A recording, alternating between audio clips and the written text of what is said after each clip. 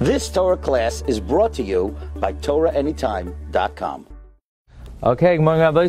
Welcome, everyone. So we have a special shiur today. First, I want to welcome our good friends from Norfolk, Virginia, Gedalia Schwartz, and Tzvi Schwartz, and Eli Schwartz. And actually, the people who listen online, they know that Rabbi Gedalia helped us get a lot of Sfarim. So actually, we're going to use one of the Sfarim that he helped us get today. Okay, so I want to speak about the Chodesh Tamuz, Haba Aleinu L'Tova. Rosh Chodesh this week is when? Wednesday, Thursday. Right? So what month is coming up? Who knows? What month is coming up? Tamuz. Good, Aryeh. Excellent. So, so I want to tell you a few things about Chodesh Tamuz. So a few good things are that we know really, if you think about when the Torah was given, Torah was actually given in the month of Tamuz.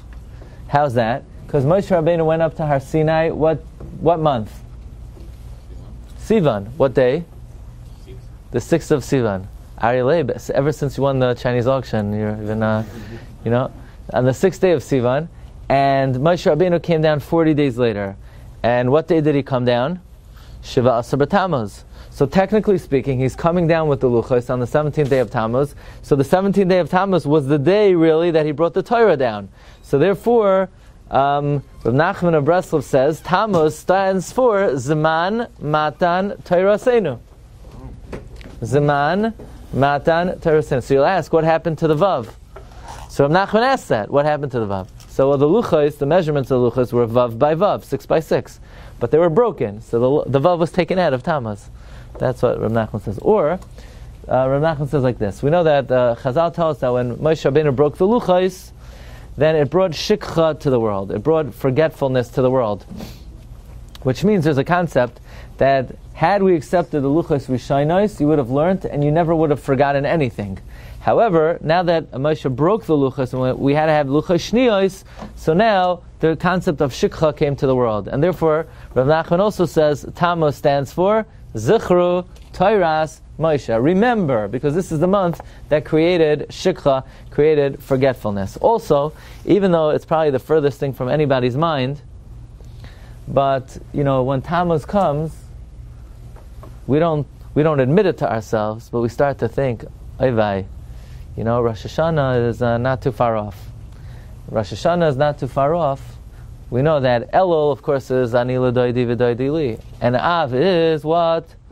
Elul Ba. Elul is coming. And Tammuz is Zamane Tshuva Mimashmashin Ubain. The times of Tshuva are getting awfully close. So these are all a number of things to think about. And these are things we've discussed in the past. So let's discuss a few new things. Okay, let's begin as follows. We know, we've mentioned many times, that every month of the year has a corresponding permutation of the Yud Kei Vav Kei, right? We know Hashem's name is Yud, and then a Hey, and then a Vav, and then a Hey. And it's suggested by the Mekubalim, and it's even in the Art Scroll Sfard Siddur, that how many ways are there to spell Yud Kei Vav Kei? You have anybody know? How many ways are there to spell you could write Yud Kei Vav Kei, you could write Hey, and then a Vav, and then a Hey, and then a Yud, right? There are 12 different ways to scramble it up. Every month has a specific permutation of the Yud Kei Vav Kei, and it's recommended that when you say the words Baruch Atah Hashem, Mekadesh Yisrael V'Rashi Chadashim, you have in mind the specific Yud Kei Vav Kei permutation for that month. If you look in the Art Scroll Siddur, they give you on the bottom there what Yud Kei Vav Kei is for that particular month. So does anybody know what is the Yud Kei Vav Kei permutation for the month of Tammuz? The month of Tammuz is Yud Kei Vav Kei backward. Yud Kei Vav Kei backward. Hey, and then a Vav, and then a Hey, and then a Yud. Does anybody know what pasuk in Tanakh is Merames to the Yud Kei Vav Kei backward? In other words, where you have a pasuk that you take either the first letters of those words or the last letters of the words, and it will spell out the Yud Kei Vav Kei backwards. The Bnei Yissaschar points out, and also the Sefer Kavayashar, that the Yud Kei Vav Kei backward is alluded to in the pasuk V'chol zeh einenu shoiveh li. Who said those words? V'chol zeh einenu shoiveh li. Haman. Haman said V'chol zeh einenu shoiveh li. So the words V'chol zeh einenu shoiveh li, zeh ends in a hey, Einenu ends in a vav, Shoiva ends in a hey, Li ends in a yud. That means Haman himself understood that the yud kei vav kei backward is a time of din. And therefore this permutation is reserved for, in a way, the worst month of the year. And what's the worst month of the year? Tamuz. So you say, what? Why is Tamuz worse? Why wouldn't it be Av? Av is not the worst month of the year. Only the first half of it. But the second half of Av is good. In fact, what's the permutation for Av? The permutation for Av, listen carefully, is Hey Vav, Yud Hey. Hey Vav is the Yud Kei Vav Kei backward, Hey Vav, instead of Vav Hey. But Yud Kei is forward. Why? Listen carefully. Because the first half of Av is bad. So therefore the first two letters are backward. But the second half of Av is L'Toiva, is from Tu B'Av and Av, is a time of Simcha. And therefore the second half of the Yud Kei Vav Kei is forward. So Av is, part is not good, part is good. But the month of Tammuz is just bad from beginning to end. Now why would that be? Shouldn't it only be bad from Yud Zayin and Tammuz and on? So let's make an interesting cheshbon. Remember, in the Gemara Masechta Tainis discusses the Meraglim. We just had it yesterday. The Meraglim came back on what day? When did they return? Erev Tisha B'Av. Okay. And how many days did they scout out for? 40 days. So is it safe to assume it took them 20 days to get there and 20 days to get back? Okay? Meaning as follows. When did they leave to go scout out the land? 40 days before Tisha B'Av. So Gemara says it's Chav Tes Sivan. That means they spent 20 days looking for the bad in Eretz Yisrael, yeah? What were those 20 days? The first half of Tammuz. From Rosh Chodesh Tammuz until a little bit past Yud Zayin. So the truth is, the beginning of Tammuz are the days that the Meraglim were like searching out, looking out for those bad grapes and bad figs and bad pomegranates. So therefore the month of Tammuz is a month which is Yud Kei Vav Kei completely backward. Let's digress for a little bit.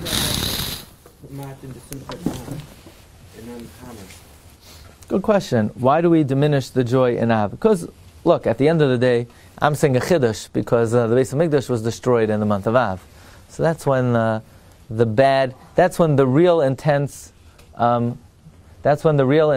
mourning is. However, in terms of a month being encompassed in a tragic month, even though we always look at Av that way, but you could really make the case that the real Koichos Hadin are in the month of Tammuz.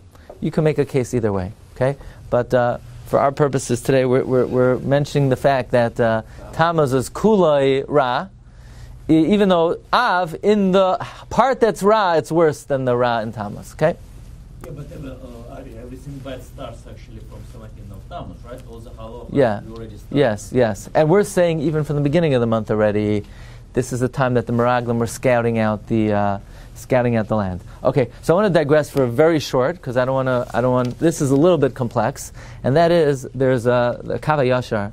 It's actually in the Sefer that the Kav HaYashar says that the reason why Haman picked the month of Adar to try to annihilate Klal Yisrael is because Haman was aware of all these Yud Kei Vav Kei computations, and he saw that the month of Adar, the Yud Kei Vav Kei permutation is Yud Kei Vav Kei backward, and therefore if it's Yud Kei Vav Kei backward, as indicated by the pasuk V'chol zeh einenu shayveli, he felt he would be successful in attacking Klal Yisrael. We know that Nisan, which is the first month of the year, the permutation of Yud Kei Vav Kei is Yismachu Hashamayim V'sagel ha'aretz, which is the beginning of Yud Kei Vav Kei forward. That's why it's a month of open nisim, open revelation. God is manifest clearly because it's the month that his name is spelled forward.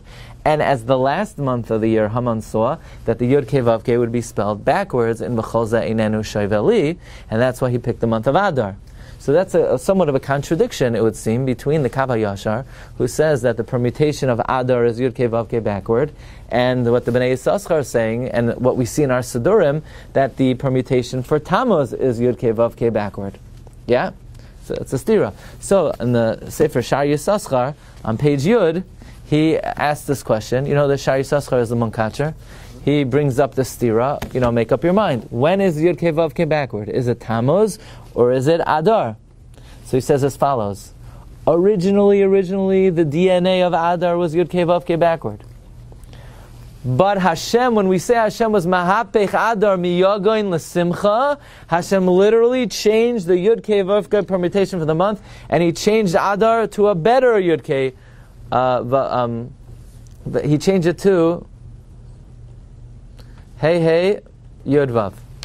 But originally, it was backward. This is what it means. V'hachodesh asher nepach lahem yagoin l'simcha. When we say Adar was transformed from mourning to happiness, it's not just, we're supposed to be annihilated and nothing bad happened.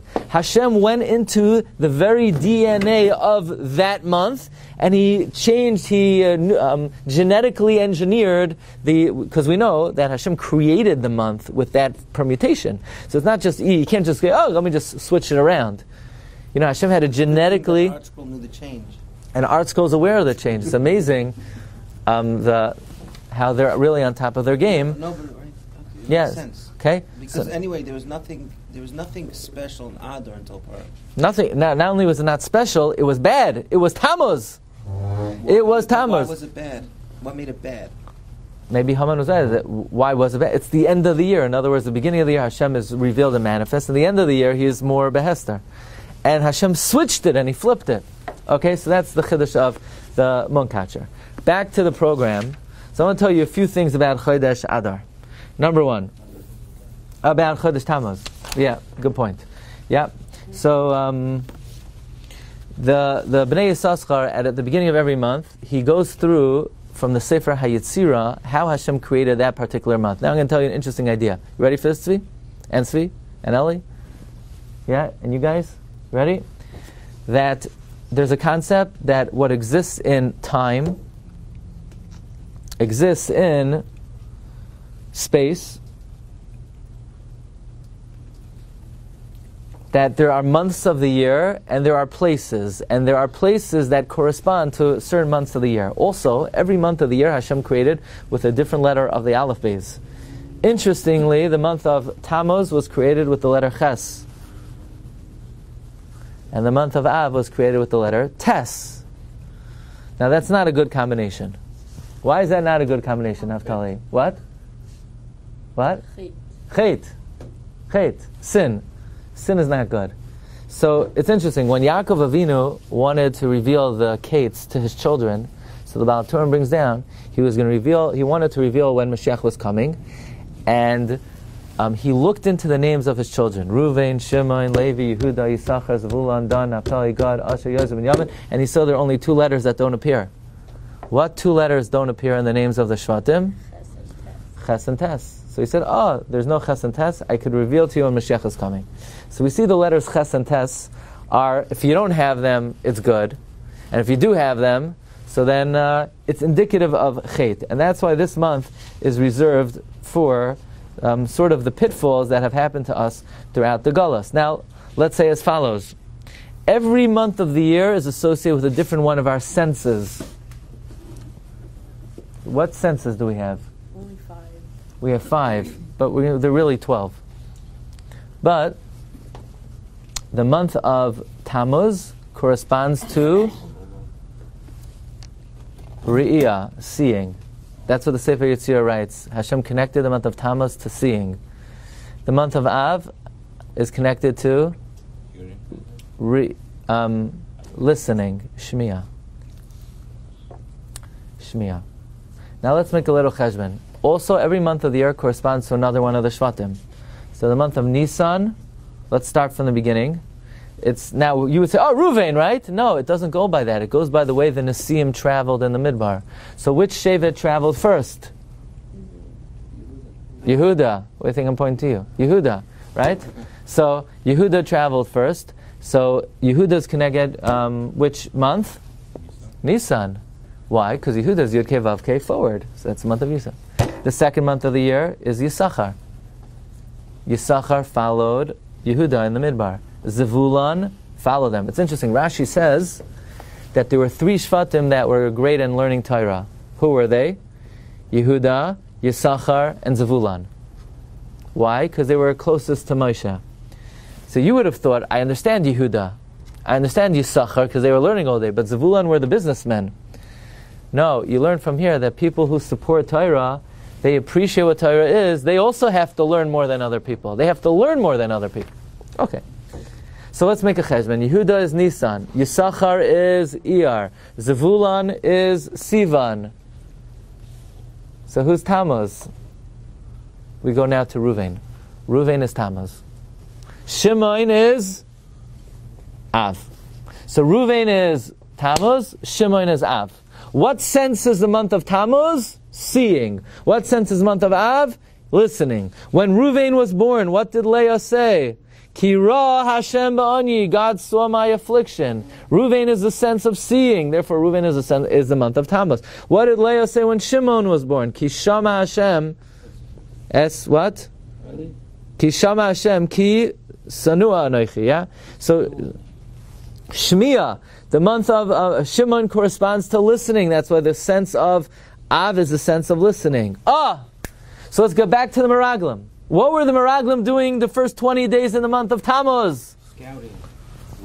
Looking, seeing. That's because the month of Tammuz is a month of seeing. Then they came back in Av to give the report, and what did Klal Yisrael do? They listened. That's why the month of Av is the month of Shmiya, the month of Shimon. The bottom line is that both of these two Shvatim did not fare well in the Midbar. Shevet Ruvain, they got this week's parsha. They joined up with the Adas, Kairach. Shevet Shimon, they got pulled in with the mice of Zimri and Cosby. Okay, so that's very interesting. Can I tell you another thing? There's another Arizal. This is very interesting.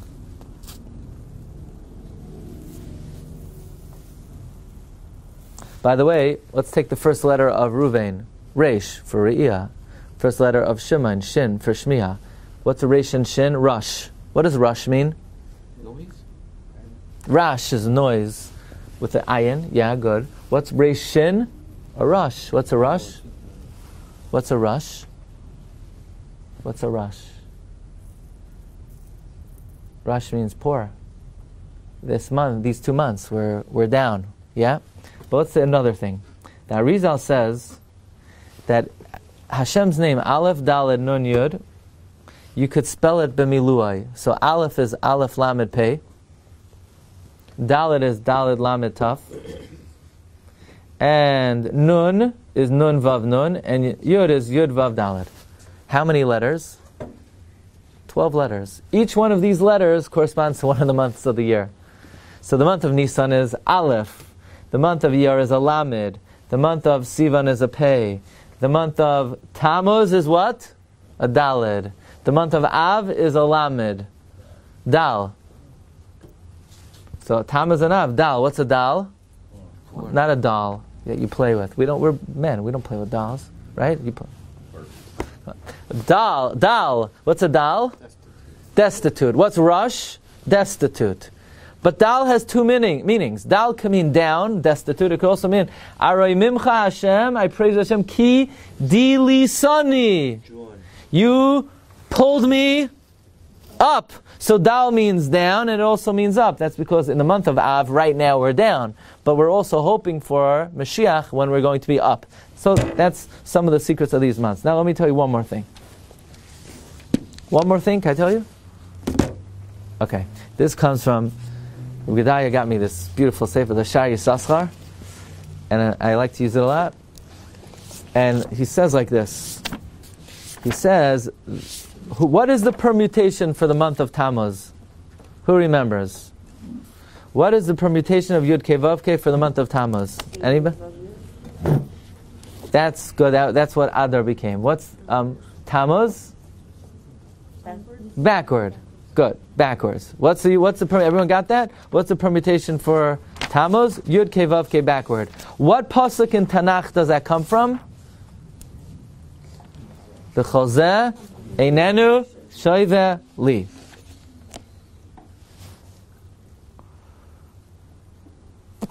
What's the numerical value of Ze Einenu Shoive Li? Say, come on, how am I supposed to know? I'm going to tell you what it is. Ze Einenu Shoive Li. This is again the permutation of the month of Tammuz. It's 480. Say, what is 480? What are we going to do with 480? 480. I'm going to tell you over now an interesting thing. There is one of the main forces of Tumah in the world is somebody by the name of Lilas, Lamed Yud Taf. She is the evil spirit, the female evil spirit, and she's bad news. That's her name. She's one of the Koiches HaTumah. She is 480. In fact, if you remember, does anybody know after how many years of being in Mitzrayim did we build the Beis HaMikdash? Yeah. From the time we left Mitzrayim until we built the Beis HaMikdash. How many years was it? So 1 second. We were 40 years in the Midbar, and how many years in Israel before we built the Beis HaMikdash? 440. Okay, 40 years in the Midbar and 440. That means we built the Beis HaMikdash in year what? 480. That's the Haftarah Parshas Truma. The Haftarah Parshas Truma begins in the 480th year since we left Mitzrayim, we built the Beis HaMikdash. Why the 480th year? So the Chidah writes, because finally it took 480 years till we conquered, who do you think we had to conquer? This Lilas spirit, who is Gematria 480, and then we were able to build the Beis HaMikdash. Now, we're going to talk about this Leil Hoshana Rabbah more. So just don't say I didn't warn you. But this is in preparation for Hoshana Rabbah. But I want to tell you something very interesting. The Chozeh Einenu, what is it? What does that have to do with Tamuz, though? The Gematria of Zeh Einenu The Chozeh Einenu Shaveli is 480. Lilas. That means it's the month that the Koyach Hadin is Shailet. She's the Koyach Hadin. The month of Tamuz is 480. No. Zeh Einenu Shaveli is 480, which is Tamuz. Zeh Einenu Shaveli is 480. Zeh Einenu Shaveli is. That means this is the month. This is the month that Lilas is predominant. Yeah, but I just want to. There's an interesting thing. There's a medrash. The medrash says that in Yerushalayim they had how many shuls? 1. Rabbi Glatstein. Okay, but actually they had 480 shuls. And all the Mepharshim, who cares how many shuls? Why they have 480 shuls? What's the significance of that? Again, you see that there's something unique about this number, that to conquer the Koiches Hadin, they needed the number what? 480. This is the secret of Eretz Canaan. Eretz Canaan is 481. Is because it was built on the foundation of this person. So what does this have to do with anything? Now we could finally understand the Chassam Sofer we said over many weeks ago, and now it will become clear. Okay, you ready for this Chassam Sofer? Chassam Sofer says we have 3 places in the Beis HaMikdash. We have a Kodesh, we have a Paroiches, and we have a Kodesh HaKdashim. Listen carefully. In the Kodesh, you have Kaftar. The curtain is Paroiches. And then the Kodesh HaKdashim is Kapoiras. Okay, yeah. What am I going to do with that? What does that do for me? It's just like a mysterious. Chassam Sofer says you have Kapoiras, you have Paroiches, and you have Kaftar, which are all the same letters, just scrambled. So you look at the Chassam Sofer, you have no idea what he's talking about. Kaftar, Paroiches, Kapoiras. So now anyone have a pen? We're going to actually write this down. We have Kaftar. Kaftar are the buttons on the menorah. Yeah? Kaftar are the buttons on the menorah. Then you have the Paroiches. What's the Paroiches? The curtain. Yeah? And then you have the Kapoiras. Look carefully. Which 2 letters are not so good to go together? Pei and Taf, 480. What 2 letters, right? Because Pei and Taf are good, right? Pei and Taf are 480. It's not good to go together. What 2 letters are good to go together? Reish and Chaf. You know, Reish and Chaf is 220. What's 220? Tahar. Tahar is 220. Tes is 9. Hey is 5. That's 14. Plus Vav is 6 is 20. 220. So 480 you don't want to go together. 220 you want to go together. So you go outside on the Kodesh, you have a kaftar. Kaftar, you have the pei and the taf together. 480. That ain't good.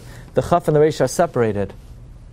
You haven't reached kedusha yet because lilas is together and the tahar is separated. You have the paroiches. You have resh and chaf together, 220 together, and the pei and the taf separate. This, my friend Rabbi Avi Weiss in LA told me, this is a Pshan Nechsam Sefer based on this concept of, but you go to the kapoires, then the kaf and the pei and the taf are separate, and the chaf and the resh are separate. So what do we learn from all this? You're looking at me, what is all this all about? This is all this mystical numbers, gematrias. The main limud we learn is that every single minor detail of Torah, of HaKadosh Baruch Hu, of Avodas Hashem, of the months of the year, everything Hashem created and everything Hashem gave us is so fine-tuned to the very minutiae, where even the letters and the numbers that make up our months and make up our Torah is important. We can never say, I don't know, why is this? It's just haphazard. Nothing is haphazard. Everything is very, very detailed. Everything is very, very specific. And the more you dig into the Torah, and the more you uncover, the more we see the wonders of the amazing Torah that HaKadosh Baruch Hu gave us. Thank you everyone for coming. Have a great day. You've just experienced another Torah class brought to you by TorahAnytime.com.